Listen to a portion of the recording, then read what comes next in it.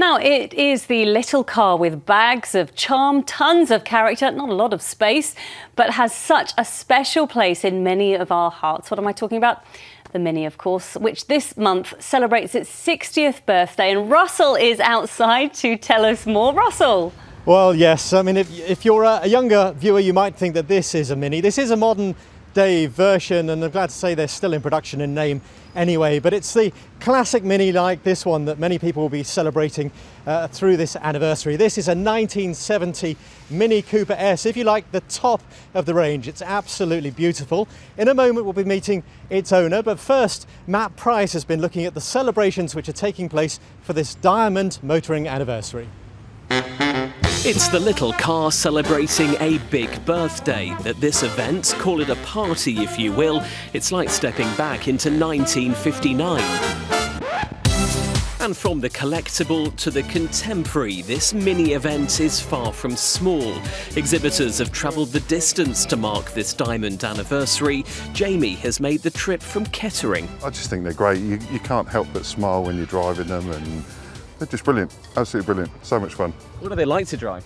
Great, like a go-kart.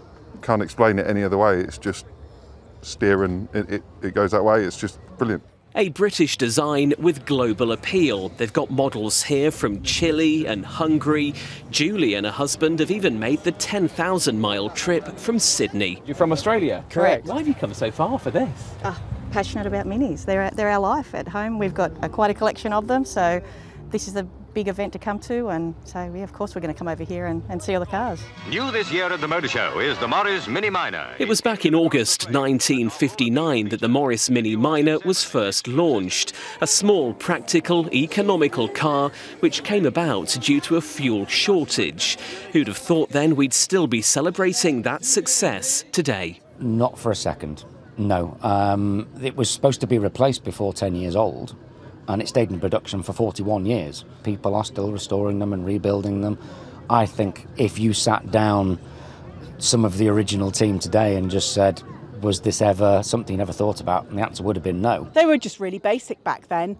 Everything about them was basic. You could work on them. I mean, we've done many trips where we've had problems, but with a few spare bits, and we had a throttle cable go, and that's just a bike brake cable. We could get that, sort of fix that, get going again. The Mini might have changed over the years. It is now bigger, faster, and of course safer. But one thing remains the same, its popularity, with 33,000 registered in the UK this year alone.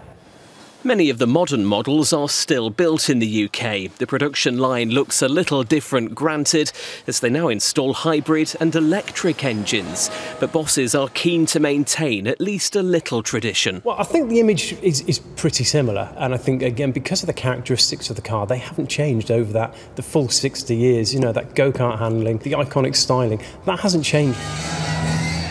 But for many enthusiasts, it's the classics they hold a soft spot for. A 1950s design that no doubt will continue to turn heads for years to come. Matt Price, ITV News.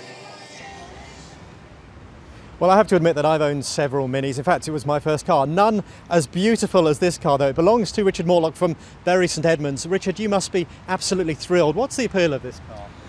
The appeal of the car, basically, unlike us, these things actually get better with age, and also a lot of people don't know this, that it takes about 17 tonnes of CO2 to manufacture a new car, whereas these are already here, therefore they're environmentally friendly.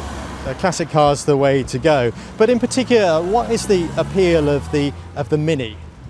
I think the Mini, it's fun to drive. And it's just one of those things whereby it's an iconic creature. It's something that was uniquely done in the 70s, as this one was. Therefore, we all love driving them. Now, we're used to seeing the big Minis these days, the new Minis. But what's it like driving a car this size in today's traffic? Well, the only trouble with the smaller Minis is that the lorries are normally twice as large as you, and it's difficult to get out of the way of them.